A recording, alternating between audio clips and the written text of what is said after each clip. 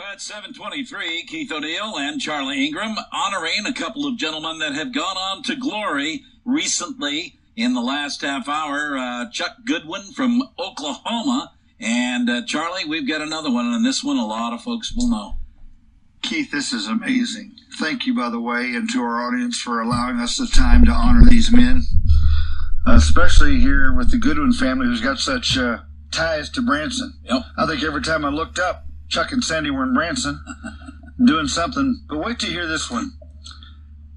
About 1980-ish, 88, 89, we came to Branson, Missouri to visit my parents. My parents were going to go to Bella Vista, Arkansas, to the Cooper communities from the farm in Palmyra. And my dad said, too many old people down there. So they came to Branson, Missouri, and started working with the Mud Hollow folks at the campground. And the first place they took us, Keith, was a place called The Braschlers. The Braschler Music Show. Oh, yeah. The Braschler Music Show. There's a gentleman coming on after us where Elevate Branson is. That's where it was at. That's where. So who'd be in the parking lot, Keith? Well, some of the players, Terry Sanders and some other people, and Clifton Braschler would be there, I'm sure. Well, I got to tell you, the whole family. Yep. Johnny, Tim Brooks, the family, Cliff Braschler. At that time, D. Schrock, my dad said the best saxophone player he'd ever heard. And it was good. Yep. And all of a sudden, out of nowhere, here comes Joan Rivers. What in the world, Keith, is this? I know, that's Terry. It is Terry. Mm-hmm. And he's a pretty doggone good Joan Rivers. Yeah. What a fun, uplifting music show. But I think you're going to be shocked this morning when I tell you about Cliff Braschler, who passed away on the 15th day of February 2023 at the age of 84. Near his home in Branson. Cliff is survived by his wife of 61 years, Janice, and you can still see her when you go to the old Braschler Theater in the box office of Hamner Theater now. She'll be in the box office. And I just saw her not many weeks ago when we put up the signs for market days. We had a nice chance to visit and talk about Cliff. I have a daughter, Sherry Braschler, married to Rex of Ozark. Sons Todd Braschler, who you know. Yep. His wife, Claudia. Yep. Paul Braschler. Marissa's his wife of Harrison, Arkansas. And Rick, which we know very, very well from Kanakuk, and his wife, Julie. Yep.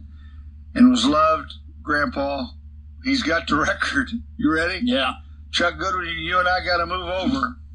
21 grandchildren. Ooh. Oh, it gets better. Oh, yeah? And 12 great-grandchildren. Wow. Cliff was preceded in death by his parents, Paul and Lucille Braschler's stepmother, Emma Braschler, and sister, Glenna Wadling. Cliff was born on October 12, 1938, in a farmhouse near Doniphan, Missouri, to Paul and Lucille. He spent his early years working the farm with his dad, swimming and fishing, and if the Combs are listening today and others, on the Current River, and attending the one-room schoolhouse on the dirt floor in southern Ripley County. Now, Keith, are you getting a picture of Cliff here for a minute? Sure am. As a youth attending Doniphan, you're getting ready because you're going to hear stuff you had no idea. All right. When he attended Doniphan High School, he excelled in academics and played basketball, achieving all state honors.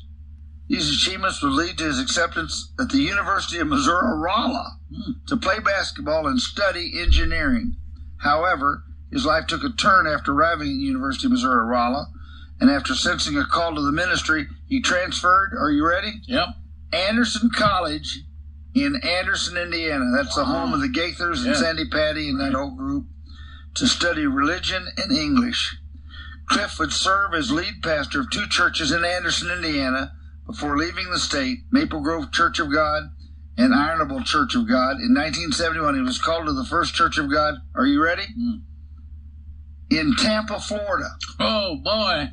Where he served as lead pastor for 7 years. Then in 1977, the First Church of God at St. James, Missouri, up by the Grapes, right? Right. And he finished his vocational ministry career in 1984. He moved to Branson to launch the Braschler Music Show, a family country and gospel music show. Cliff was not only partners in this venture, but he also sang tenor in the quartet And as MC of the show, he made scores of people laugh as the straight man. And let me tell you something, Clifton Braschler was a straight man. Johnny, can you see Terry kidding on? Oh, yeah. Crazy. You never forget Braschler's powerful tenor voice, delivering attendees with the never forgetful songs like The King is Coming and The Lighthouse. After winning Gospel Show of the Year on several occasions and awarded the Branson Family Tradition Award, Cliff retired from the music industry and the Braschler Music Show after 23 years of entertaining Branson visitors. In 2017, Braschler received a Pioneer Award for his years in Branson entertainment. This is where you're really going to get in on the personal life of Cliff Braschler. You ready, Keith? Yes, sir. This is great. And for you that want to know if it's 7:30, we're going to run long in this segment. In his personal life, Cliff loved the outdoors and spent most of his free time hunting and fishing with kids or grandkids. Whenever wading Bull Creek for smallmouth, trolling for walleye on bull shoals, sitting in a tree for deer, or even joining the kids in Colorado to hunt elk. He loved the adventure and the fellowship with his outside friends and family. What I'm getting ready to read to you next, I wish I'd have known about Cliff, because his wife, Cliff, and Mary and I have this same thing in common. Are you ready? Yes. Remember in the scriptures where it says a but? Talking about the outdoors? Mm-hmm. We have a but. But when baseball season started, oh, look out. In the spring, you would find Cliff and his bride Janice sitting in front of watching the Cardinals. Oh, it gets better. And another race to the World Series. Cliff would know the history of the league and the players' stats, while Janice would fill in personal stories of all the players, their birthplace, family, their history, number of kids, injuries, and where they went to church. Now, I'm telling you, I love that. Oh, that's great. Jay Scribner, if you're listening today, his dad was buried with a Cardinal hat. My mom was buried with a Cardinal hat and a schedule, and I bet you somewhere they had some red for Cliff. Whether serving in ministry or entertaining thousands, Cliff and Jan were in it together. Their marriage is a testament to the covenant they made to God and to each other. And it stands as firm today as it did in that small church in Minnesota over 61 years ago. Cliff was a man of his word, and he never strayed from his profession of faith in Jesus Christ. His devotion to his bride, his duty to raise children in the admonition of the Lord, and to love his neighbor as himself. Of all accomplishments he could boast, Cliff spoke more often about the people he led to Jesus and the privilege he had to baptize. And departing this life, his desire is that all of us would know the same Jesus. I am the resurrection and the life. The one who believes in me will live, even though they die.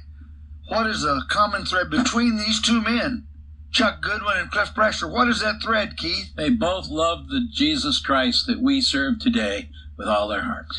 What noble, noble men, Chuck Goodwin and Cliff Braschler. Well, I'm sorry, folks, because I had a song all set up, and I wanted to play so bad, No More Scars in Heaven. Because Mary and I listened to that, and it's great. Yes. But I got to tell you, after reading this bio of Cliff Braschler, I could not end this program without playing you this. It's called The King is Coming.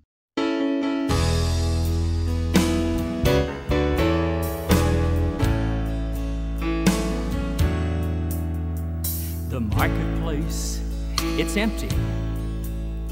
No more traffic in the street. All the builders' tools are silent. No more time to harvest wheat. Busy housewives cease their labors. In the courtroom there's no debate.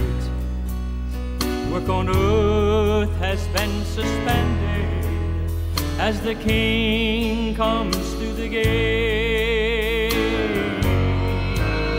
I can hear the chariot rumble, and I can see the mighty throng, and the flood